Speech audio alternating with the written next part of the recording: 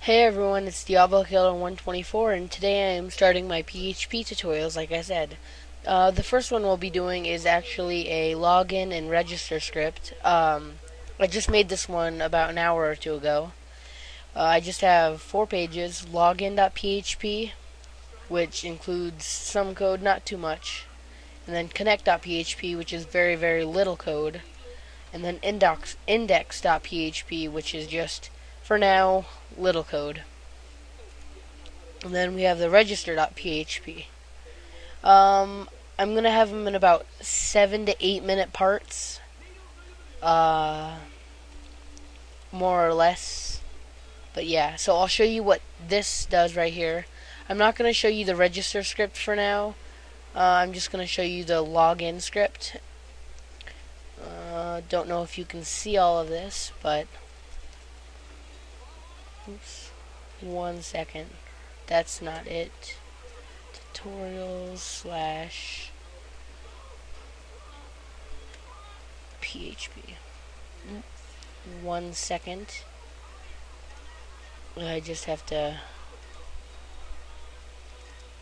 I'll show you this in a minute. I'll just fix that later. Anyways, you're gonna get nothing right now, but if you go to login.php, you can log in. I'm just gonna do something that I don't have already in a random password. User does not exist. Now if I just type in my actual information, forgot what it was. If I just type that and enter incorrect password, yeah, okay, there we go. My bad, I'm so sorry. There we go, logged in. Click here to return to the home page, and then it displays what username you logged in with. We're not using cookies yet, we're just using sessions. See session start. But yeah, so let's just get started. Close that. Just create a new PHP file. I'm using PHP Designer 6.2.5.2. Just save the file. I'm gonna create tutorials,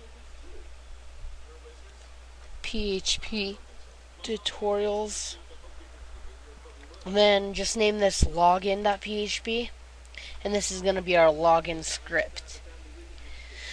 Okay, so let's get started. First, we're just going to create the form, well, the HTML part of it. So just create your basic HTML tags.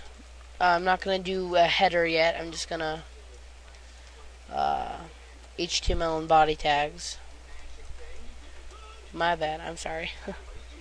I don't know. Anyways, so we'll do form action equals login.php.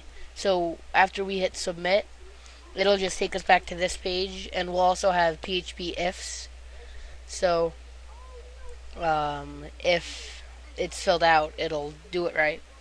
And then method equals post, and then we're going to create a table, and then we're going to create a table row, and then table data, I'm not sure. And then I'm just going to do this. Oops. I'm just going to end my table and form now. Sorry, I like mine to be properly syntaxed. Anyways, so we're going to actually need 2 TD tags inside the first TR. So on the first one, we'll type username, or whatever you want it to be, name, last name, for logging in. And then the next one will be input type equals text, name equals username, and just end that tag. And then we'll just copy from the ending TR to the starting TR, and then come down a few lines, paste it. I'm just gonna have 1 for username, password, of course. Type for input type is password this time, and the name, of course, is going to be password.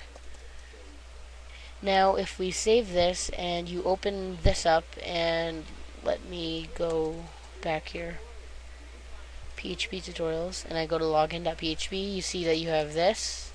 If you enter, it just takes you to login.php again. So now we have to create a new table row. Oops. We only need one TD this time. This is going to be input type equals submit, and name will equal submit, and value will equal submit. So basically what this does is creates the submit button. So now if you just refresh your page or go to it and press enter again, I'm using Google Chrome.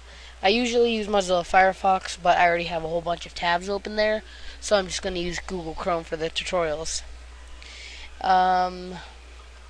So now you have the submit button, and that's that. So it looks like we have I'll say 2 more minutes, and then we'll be at like 8 minutes or 9 minutes. But so I'm actually just gonna stop it right here. I'm just gonna start right back up. I'm just gonna stop it though, so I don't have to split videos and such. So I'll see you again in the next video, which I'll have somewhere.